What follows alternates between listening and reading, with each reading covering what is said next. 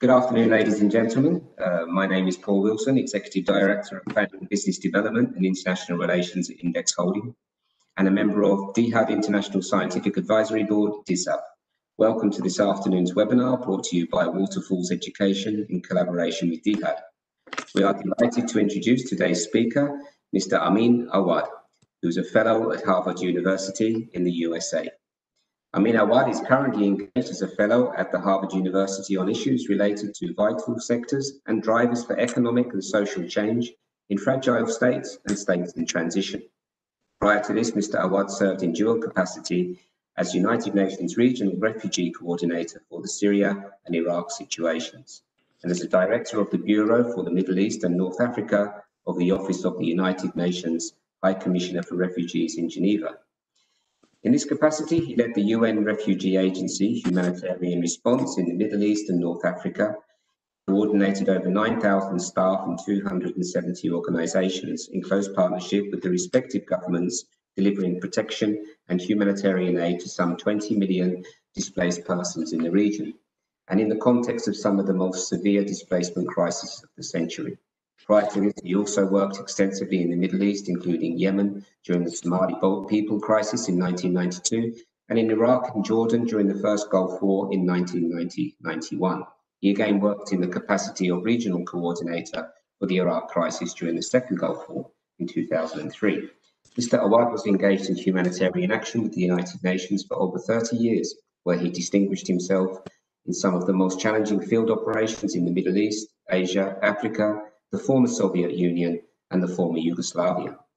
Mr. Awad also held humanitarian coordinator positions on several occasions, including in Tajikistan, the former Republic of Macedonia, and Sri Lanka. Amin Awad was given the opportunity to contribute to reform and improvement within the United system as a focal point for UNHCR.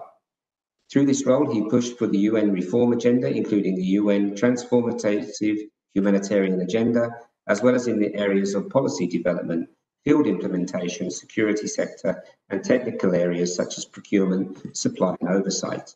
His profound expertise comprises inter-area development cooperation, emergency management, refugee assistance, interagency coordination, resource mobilization, global supply chain oversight, and political negotiation.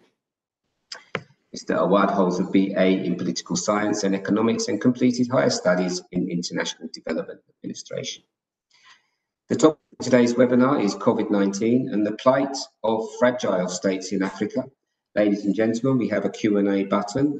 Feel free to ask questions throughout, and we will do our best to ask these questions to Mr. Awad. And there will be a certificate of attendance with the end of the session. So, Mr. Awad, Amin Awad, welcome to you. I hope you can hear me okay. Thank you very much. I can hear you, Paul. Thank you very much. Good to see you. Good to see you.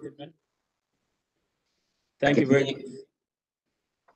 I can hear you very well indeed. So we're going to move to your first slide, and then if you'd like to take us through your slides, that would be great. Right. Over to you. Let's go to the first slide, please. The overview, and before that, I have a couple of things to say. Just talking about fragile states and states in transition. There isn't really a precise internationally agreed upon definition for these fragile states or states in transition. Fragile regions or states that are considered structurally more vulnerable than others to internal and external shocks, such as pandemics, economic crises, natural disasters, conflicts, poverty, weak institutions, under legitimate or illegitimate governments. So this is the definition of fragile states in the world where we live today. And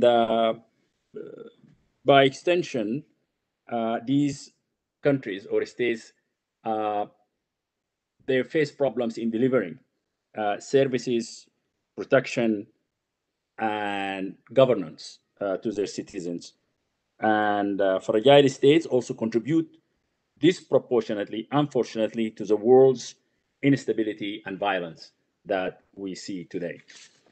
So with this background, perhaps I will our talk of COVID-19 and how some of the states are struggling with this. COVID-19, the pandemic arrived Africa later than many other parts of the world. By then, these vulnerable states, fragile states, started to work on locking down this social distancing, stopping international transport, air traffic, interstate travel. They locked down factories, businesses, and the service sector at large. Therefore, they have faced economic problems before even the pandemic arrived. The COVID-19 is considered a grave global public health emergency, not much for almost a century. The COVID-19 pandemic has changed our globe and brought about severe socioeconomic and health challenges throughout an increasingly fragile world with a speed and magnitude that we have never seen before, which confirms again that the world is interdependent and the fragile economies of non-existent functioning health systems compounded the challenges brought about by the pandemic in Africa at large and other fragile states around the world. However, there are most affected population groups than others, especially in Africa, and these groups are women, children, elderly, persons with disabilities, and of course the displaced, whether internally displaced or refugees. The pandemic does not distinguish between the rich and the poor and does not recognize geographical boundaries, as we all know, and keeps reminding us that no one is independent and that we depend on each other. This is a corporate responsibility, a social responsibility, a global responsibility for the whole world to really observe. According to the UN, even before the pandemic, poverty prevailed in fragile states where achieving the Sustainable Development Goals, for example, of reducing extreme poverty to 3% of the population by 2030, now that goal seems to be sliding further and further away. Lockdown, as I said, loss of employment and restriction of movement curtailed household income as millions plunged into even deeper poverty in already poor states, and almost 300 people are facing starvation by the end of this year because of the economic crisis caused by the pandemic. Massive contraction of labor markets, catastrophic decline of jobs, reduction in remittances by migrants abroad, all contributed to a deterioration in lives and the fortune of the population at large in these states. Many sectors of life and livelihood were affected, including in fragile states, in particular, agricultural-based economies, therefore production of food security, trade, transport, livestock, storage, supply chain, and normal life. Most of the populations and families in fragile states are dependent on an already unstable informal economy. And with the impact of the pandemic, poverty will double, triple, quadruple in some countries, and particularly among the most distressed and vulnerable population that I've just mentioned some of them. Millions of children, for example, lost valuable schooling terms and remained behind in fulfilling a full or even partial academic year. Impacted communities experience high level of trauma, psychological problems, domestic violence, among other stressors. Distressed and left to fend for themselves, many of the impacted families turn to negative coping mechanisms to survive these economic tough times, from child labor to early marriage to separation and selling of belongings and many other measures. Next slide, please. The impact of the pandemic on already fragile health public system, the impact on the fragile health system, it happened because of the economic crisis before the impact of the pandemic on the health system. More than half of the countries surveyed, for example, by WHO, which assessed about 103 countries, between May and July showed that more than half of the country's surveys have limited or altogether suspended outpatient services, community-based healthcare platforms due to lockdowns, restriction of movement, and diversion of resources to the urgent COVID-19 services. In many of the states that are facing the pandemic, most outpatient and inpatient health services were disrupted to deploy resources to the pandemic fight. Next, please. Health totally disrupted, severely curtailed, and many other health problems and difficulties, including non-communicable diseases, diagnosis and treatment of mental health conditions, management of moderate and severe malnutrition, facility-based birth services, dental services, among many other important and instrumental services. In some cases, hospitals totally closed, not providing any kind of services except for the pandemic. Obtaining funds, training equipment and gear for health personnel, isolation of affected cases, treatment of infected, prevention, public information, campaign, essential responses are all sustained for a long period of time, becomes, for a period of 2 to 2 years, becomes a challenge for many of these states. Next, please.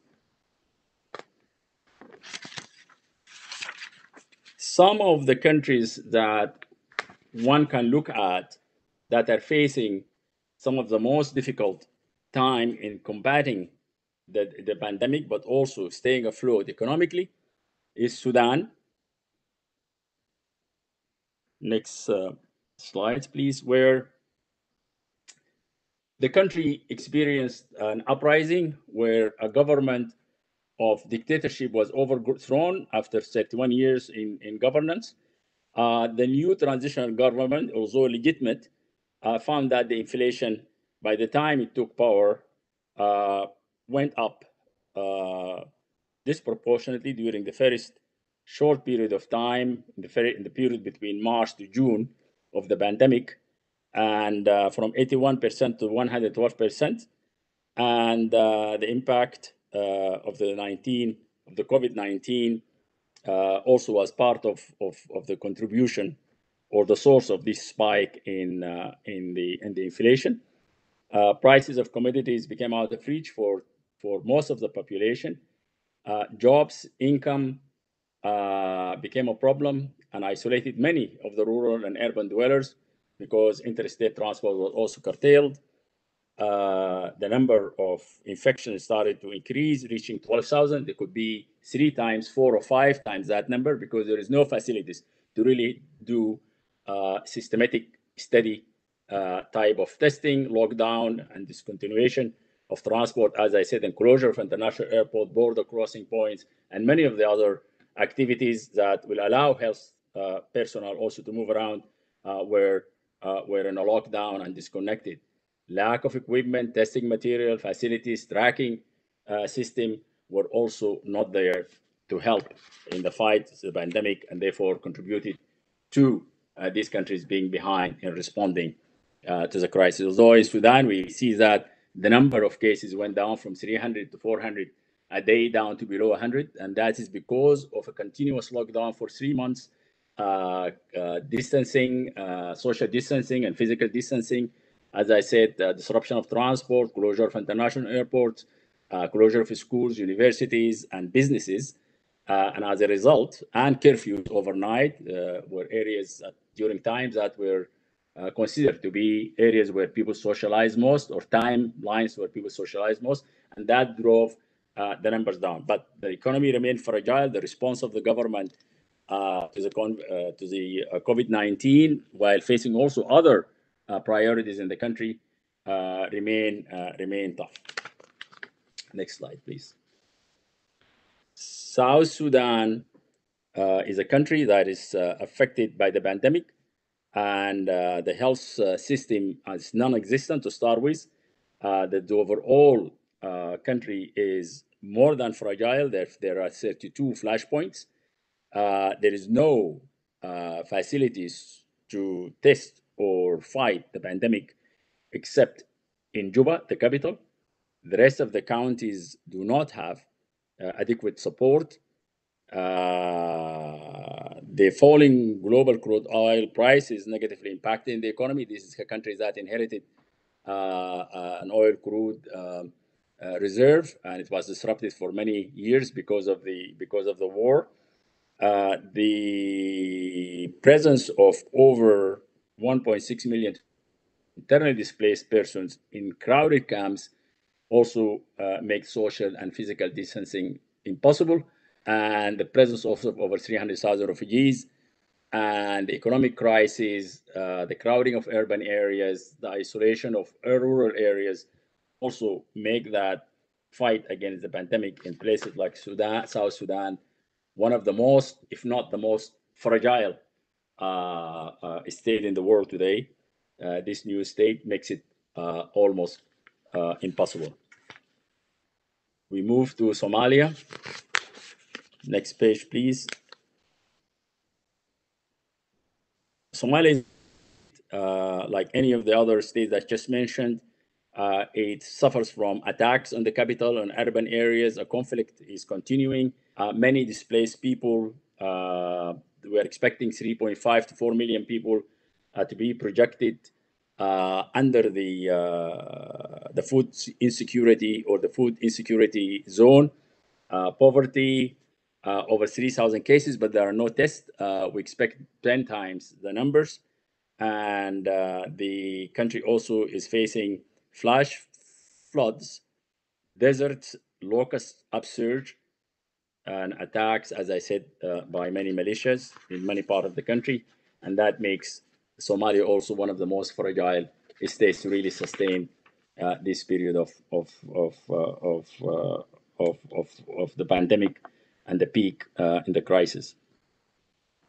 If you look at the way forward here, the next slide, please.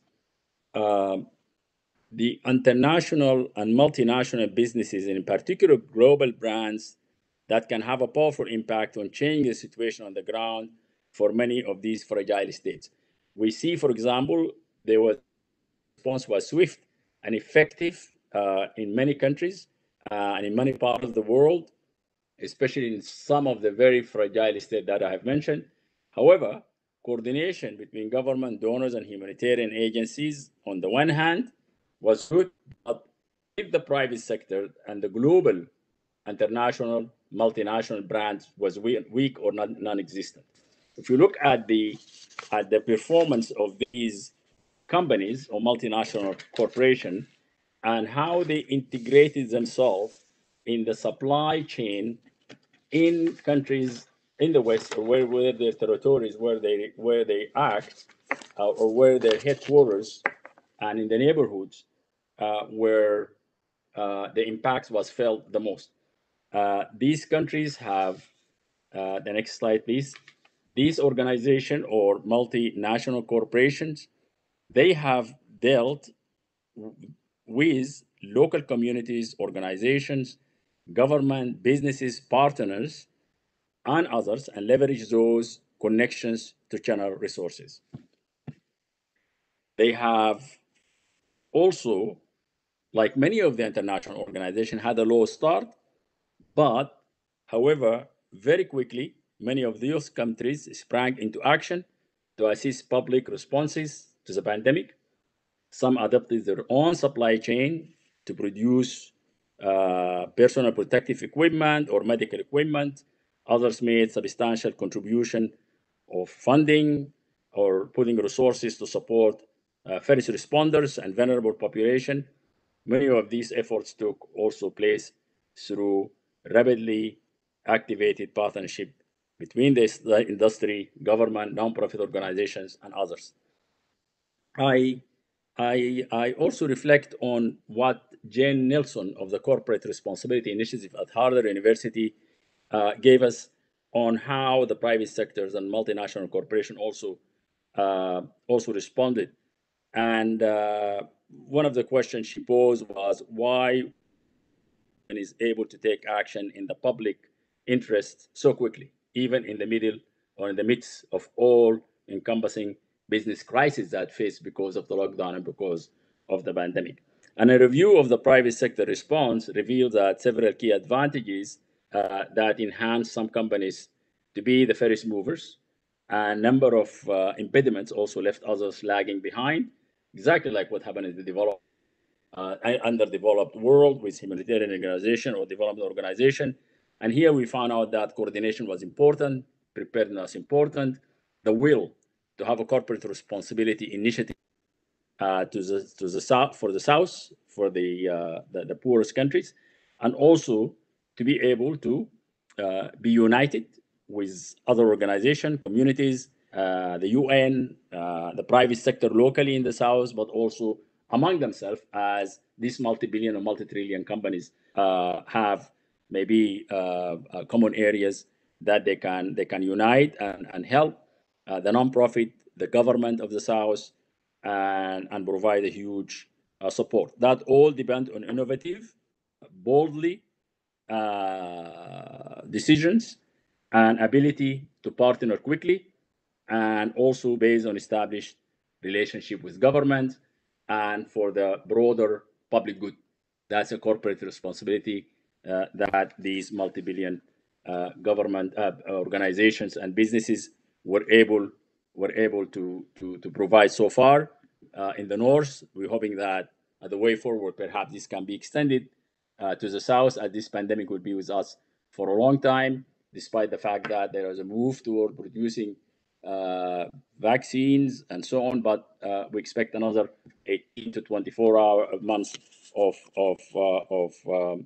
pressure. So I think one of the most important drivers here will be a well-networked collaborators, leveraging the business relationship, activating philanthropic partnership and community networks with government and organizations, and also be prepared to work in high risk and areas that are less prepared to match the capabilities that the first the West or the advanced economies have. So this actually underline the importance of having a North-South collaboration from the business to the public institutions in the South, or from business to business, or from business to humanitarian non-profit organization, or even the UN and other agencies that are dealing with the pandemic in the South. Perhaps I will stop here and look at all some of the questions. Yeah, thank you, Omid, for that presentation. Very informative, very interesting. I don't think we have camera on you, so I will I'll ask you a few of the questions, if that's okay with you now. Yeah. So, I mean, how do we're talking here about fragile states. What's the parameter, or how do we define a fragile state in such a region? Are there certain parameters that you use for a classification in that regard? Yeah, thank you. Very relevant question. The fragile states that are states that are structurally considered more vulnerable than others, and more often than not, observers or entities mix the term fragile with underdeveloped, failed states, or poor states, or states in conflict. That fragile states that are considered structurally more vulnerable than others, and sometimes fragile regions more vulnerable than others, and they're also very weak and open to internal and external shocks, as I said earlier, from poverty to climate change to pandemics to other disasters. These are some of the criteria that one uses, and also these countries or these states, usually whether legitimate government or illegitimate, they fail to at times provide for their citizens, be it rule of law, protection, food, health, services in general, and observe people rights. So these are the criteria that is helping us to contextualize the situation of some of these states. And fragile states, that I said earlier in this presentation, also contribute disproportionately to the world's instability and violence. More so that why the world have to really unite to help these states. If we're talking about multi-billion, multi-trillion dollar businesses, it is important to engage these almost half of the world in these business activities and expand their horizon by helping them to really move from state in transition, fragile state to state in transition, to weather off many of the shocks that these countries need to weather to go on to the next step of development. Thank you, Amin. So we talked here a little bit about the private sector and the contributions from the private sector, and at the end, the corporate social initiative. If we can, and I understand that the private sector is actually actively trying to get involved in certain areas, but for the private sector, they have to channel it through certain organizations. Would the private sector engage with WHO in this regard? The only feasible way to push the strength of the private sector into a manageable environment, so the assistance can be managed effectively? Is it only through WHO in this instance? No, not necessarily. The mega multi-billion, multi-trillion dollars entities or businesses, they have a brand. They are needed all over the world, and they have to open up and engage not only with WHO, with the entire UN family. There are about 50 to 51 program and organization, and they offer different services with the private sector in these countries, in these fragile states, with the businesses, with the local governments, and with the NGOs, the humanitarian agencies, the development agencies, to really be able to find partnership that's efficient, reliable, with the necessary oversight to make sure that the funds are going where they're supposed to go, whether to the people or the health institutions or the economic issues. There is a need for a new order that really mega multi-billion, multi-trillion dollars businesses can invest during these kind of crises and pandemics in fragile states that I have just sampled some of them, to really make sure that the world act in concert. We are at a time when the world is interdependent. If there is a pandemic, the infection it does not have boundaries. If it goes from fragile state, it goes to the first world. It goes from the first world to fragile state. It goes from north, west, south, east, west. One, and therefore there is a need for these multi-billion dollars organization to really give another layer of support. We have seen the humanitarian agencies are responding, the financial institutions, the World Bank and the IMF, the donors countries, the development agencies, but that, as we can see, is not enough. This is a pandemic that needs the whole world to engage in concert. Thank you, Amin. Absolutely. So lots of ways to get involved, lots of organizations to get involved with, particularly thinking about the fragile states. How do you prioritize in an emergency situation like this right now, with all the other factors that you've mentioned, from possible locusts, floods, conflict zones? How do you prioritize when you start to try and assist in these fragile states? Good question. The priorities are competing, but they're linked. Preventing hunger, starvation, that means food, that means nutrition, and also means health.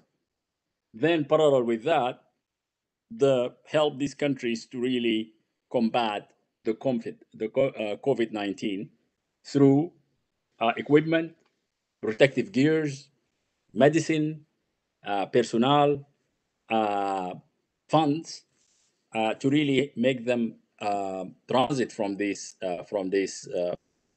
phase.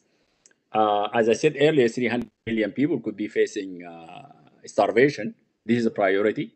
Children below the age of 5 are vulnerable. That's nutrition. I won't even go to the services that are considered important, like education, for example. But with that, you have to look at the very vulnerable other categories of the population. I just mentioned children below 5, but there are other children before 5, above 5, who could be a problem. There's young girls, there are women, there are the disabled, there are those who are on the move, caught even during the pandemic in floods, flash floods, like in South Sudan or Somalia, and the same thing applies to many other countries in Africa and Central America and Asia. So there are so competing impediments to really help these countries to stand on their own.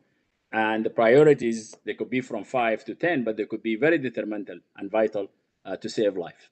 Saving life is very important at this phase. Yeah, reading your presentation earlier, I mean, some of the figures are really quite scary in terms of the impact that this can have on the population. So in a sense, before you can mobilize a lot of these programs, would it be fair to say that security and the looking after all the support of the agencies on the ground has to be at the forefront of this? Security have to be the forefront of this, especially in conflict areas. If you look at South Sudan, yes.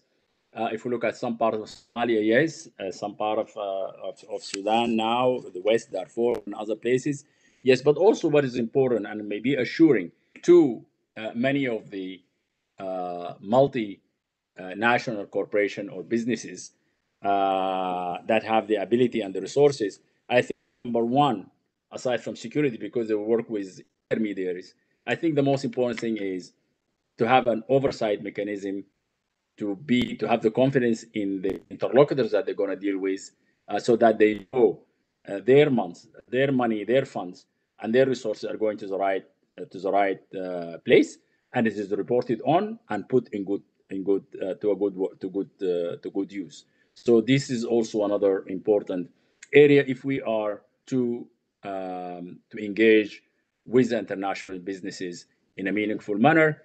It will take time, will be finding their way slowly, and these are the fears or the concerns or the obstacles that they may face. How do they ensure that their resources will go to the right place? Of course, there are many international organizations that can be the go in between, and they have already the know-how and the structure to deliver on behalf of donors. For example, now they can deliver on behalf of international businesses. Thank you, Amin.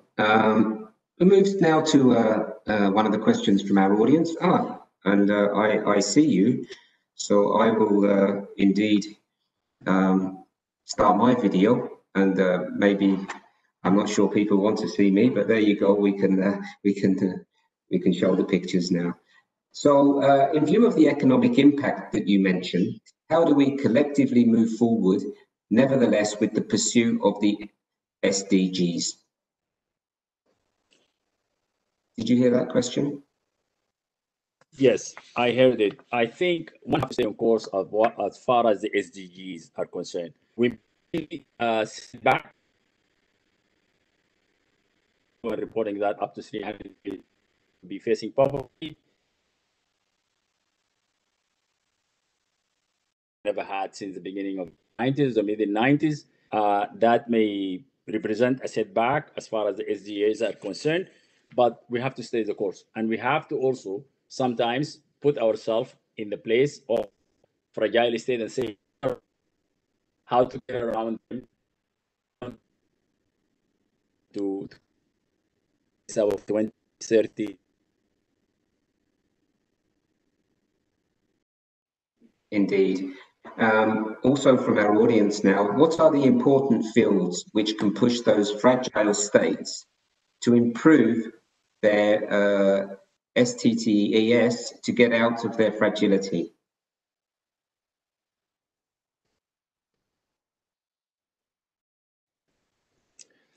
the frankly come from structural problem. Failed states, illegitimate governments, perhaps are the difficult ones to really work with.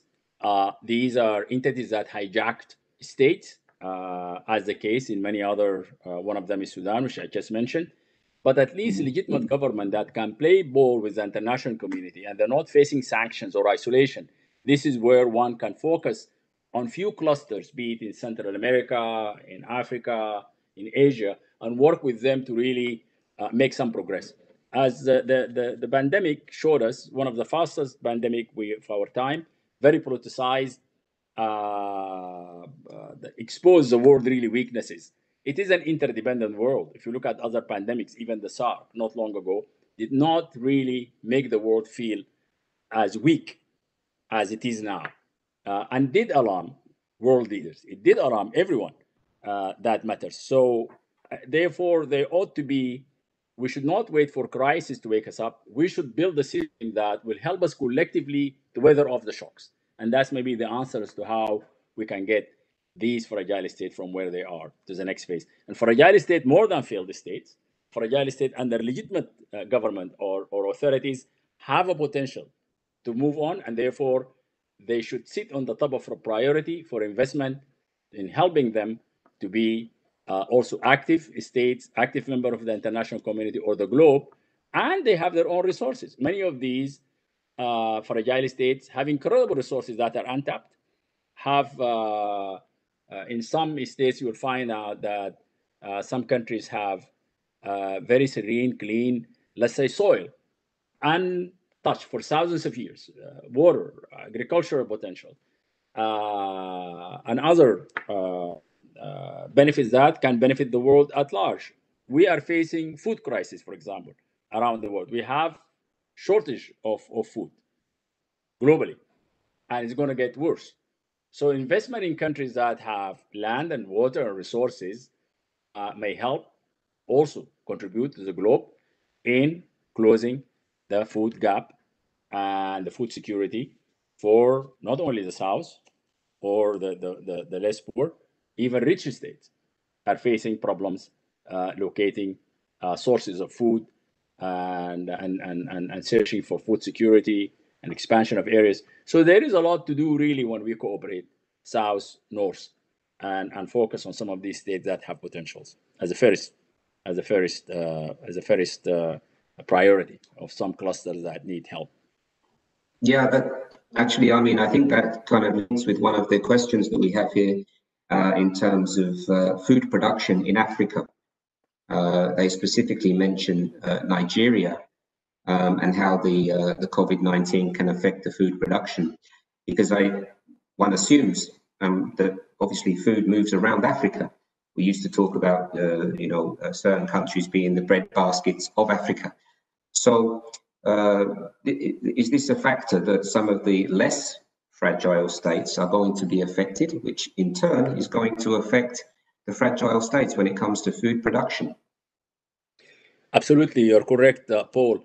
That's why I say there are clusters of countries have to be looked at as a whole in regional parts. So we have to look at them regionally.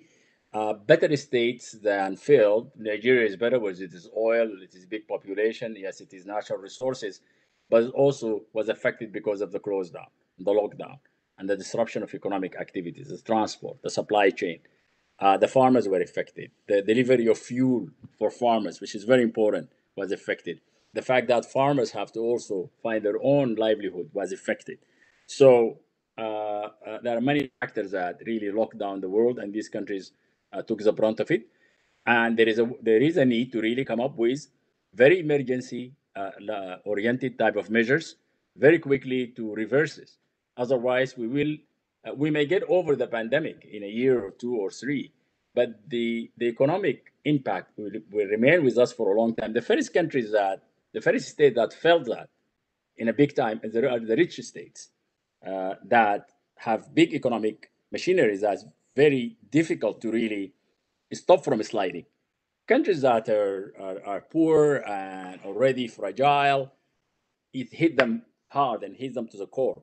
But they can get out of it also very quickly because their economies are not such entrenched globally in a national kind of a setting. That's how rich countries or economies are now. They depend on the rest of the world to really survive and thrive. So I think helping these smaller countries with smaller economies with the little money that they need to really help the food machinery and the food security and get them out of basic health issues and ills might help us all as a world.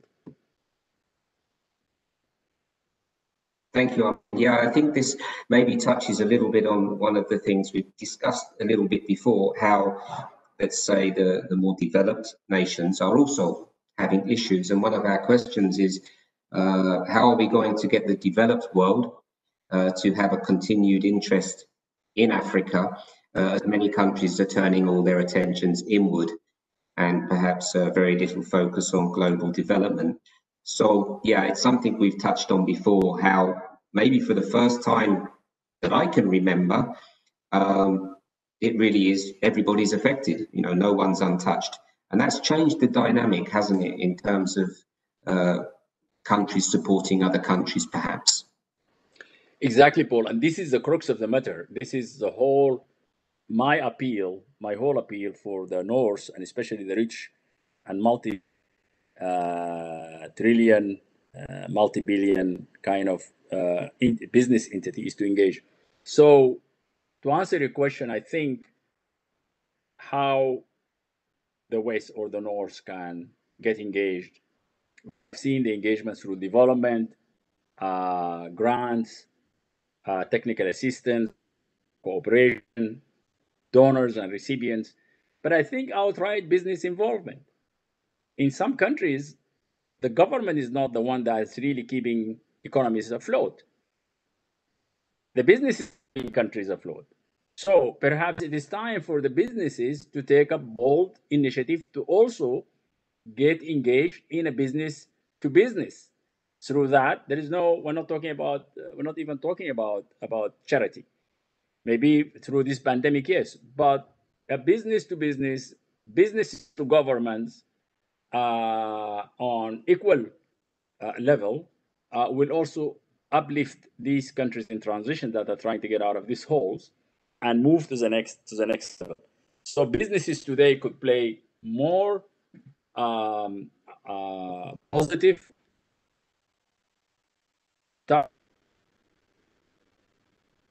with these countries and make them stand on their own. We should not always think of the traditional. We should think out of the box. Not the humanitarian, it's not the development, it's not the loans, it's not the grants. Businesses can engage with the South in a meaningful manner.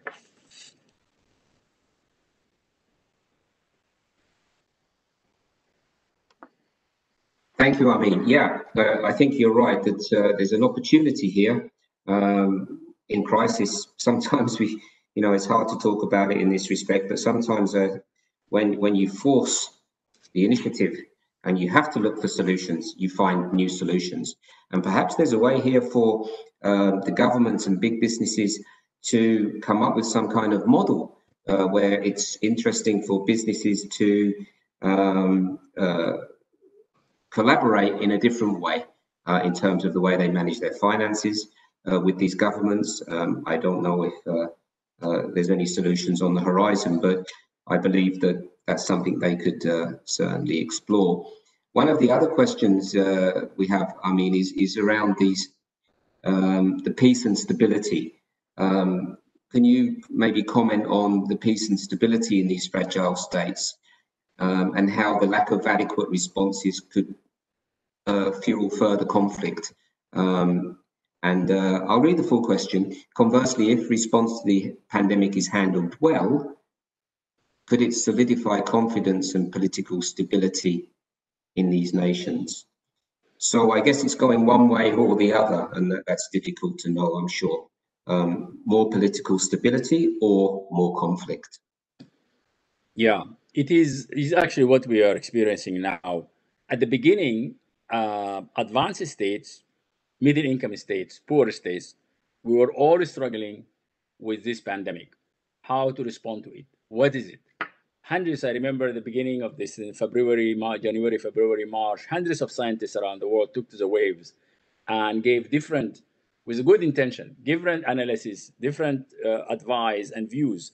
And slowly the world came to know and frame the issues, contextualize them, and find out what this pandemic is about, to the point where we're almost in the third phase of the production of a vaccine. So there was a lot of trial and errors in the process. Hundreds of thousands of people were lost. We are at millions of cases, infections around the world. So, but in areas where there's conflict, the lockdown, the economic impact, which impacted the response to the pandemic, impacted the health system, which means impacted the economy first before the pandemic.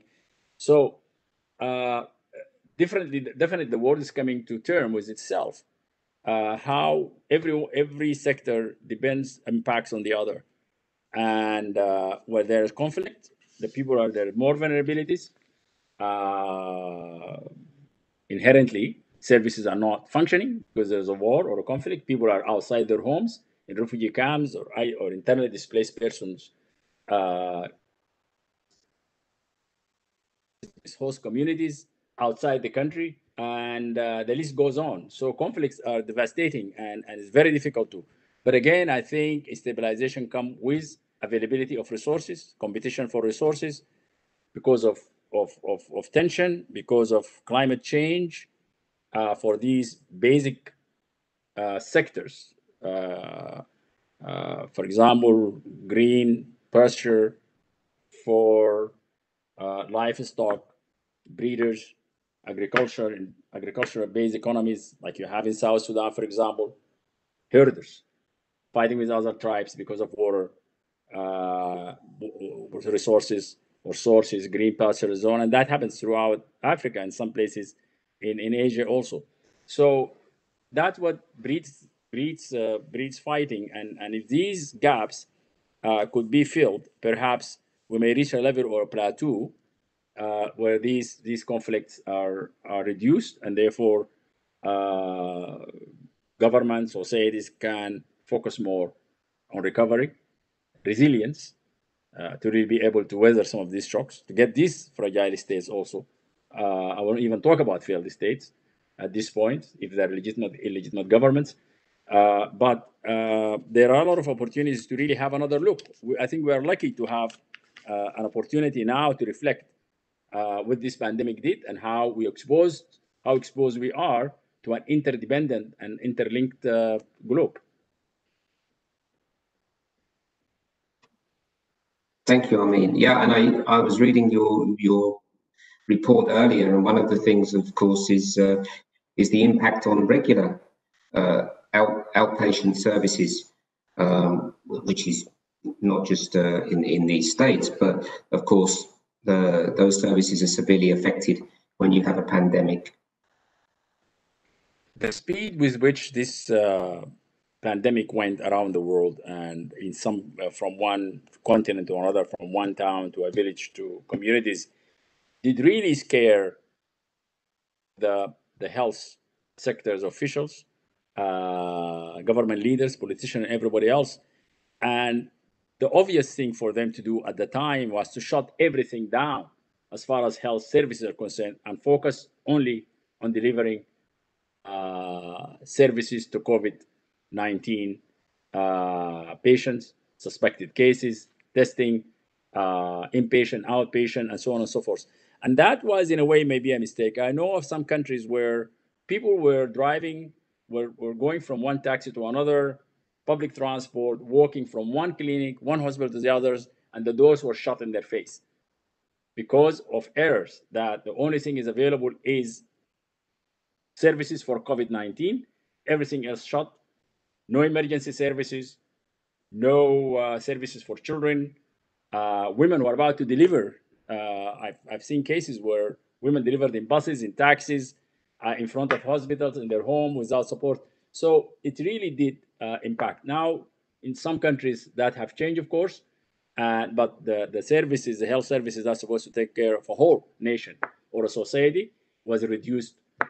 Even if the code of the protocol was reversed to include other services, a lot of them are functioning with a very reduced level of resources, power, hours, and personnel, and everything is diverted to the COVID-19.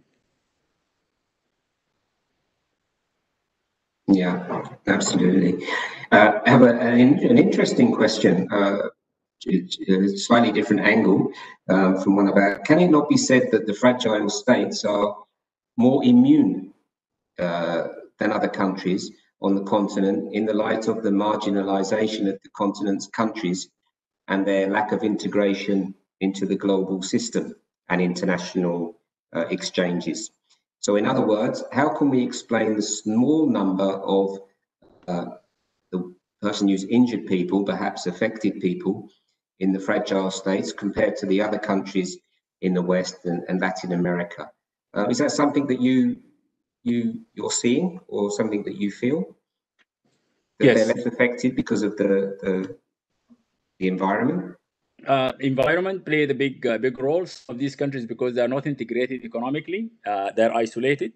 There are no jets flying, landing in many countries that has 10, 15, 20 major areas, like in the UK, for example, or France, or I won't even mention the US or Brazil. These are bigger countries, but they do not mix, of course, with the outside world as much, because economically they are marginalized and they don't have trade, they don't have visitors, such. And the mode of transport between one area and another also is very maybe primitive, on horsebacks or other animals or animal carts. And therefore the mobility is lower. But of course, when you come to the capitals and bigger towns, there is a problem. So that's why it also reached Africa later. If you look at the traffic between, because of businesses and mobility, Asia, Latin America, Europe, that leaves Africa behind in many ways. So that interaction was a case. But yet, for those who were hit, the quality of the response, the speed of it was, of course, far behind what these other continents can offer.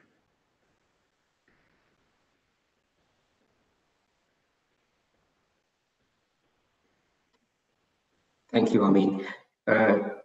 One of our questioners would like you to share some thoughts on MSMEs,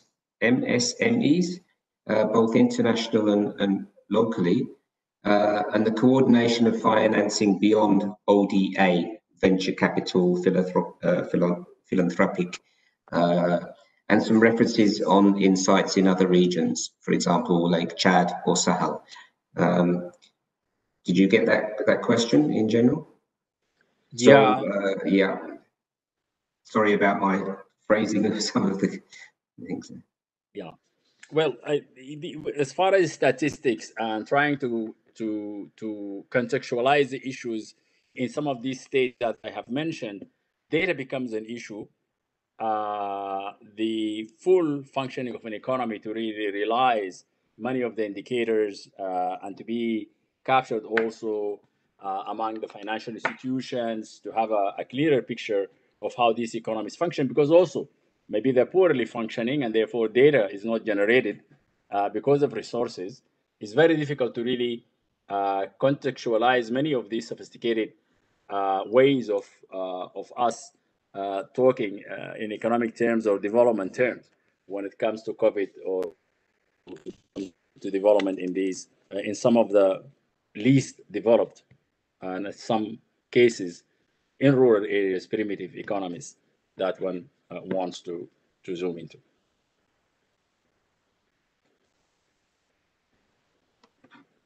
Thank you, Amin. Amin, I'd like you to, if you would, comment on the theme next year at DIHAD, 15th to 17th of March, 2021. The theme is Aid and Coronavirus, focus on Africa. Would you like to give us your thoughts on that theme for next year? Yes, thank you very much for raising this. We had, of course, a debate on this, being board of the member of the board of DIHAD, and I think the series of events that DIHAD held over the last few weeks and months on the COVID-19, and particularly in Africa, among others, would be a very good starting point for the discussion next year. We have collected a lot of information, the world in a better place, and I think the series of events that we had so far sensitized also our interlocutors and many of the institutions that are concerned with this. So I think it is a very timely theme, and I think the world will respond to this and engage, be it governments and others. So I think it's a good, that put us in a better place comes 2021, and by then hopefully, if there is vaccine and other developments in countering the COVID-19,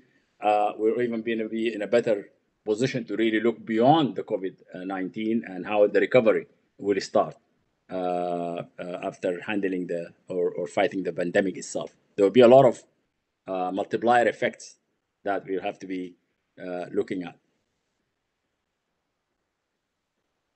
Thank you, Amin. Well, time flies, as you know, and I'm going to give the last word to you, but I'd just like to thank you for your time that you spent with us this afternoon.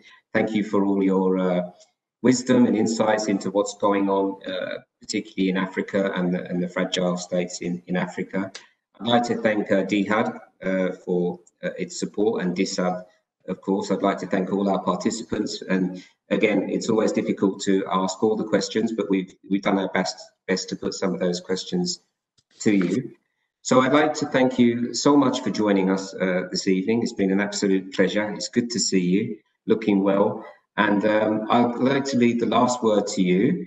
And I'd like that word to be a message to the humanitarian community, your fellow friends and co-workers in the humanitarian community, if you would. Thank you very much. I think I will echo what I've said earlier. My fellow humanitarian community, practitioners, managers, frontline, women and men who find themselves doing the job, but adding a very big part of the COVID-19 fight to their portfolio, as the UN and humanitarian agencies at large launched a lot of appeals, and they had the COVID-19 at the center stage of their work and their mandates. I think yet, I would say at the field level, they should engage with the business sector.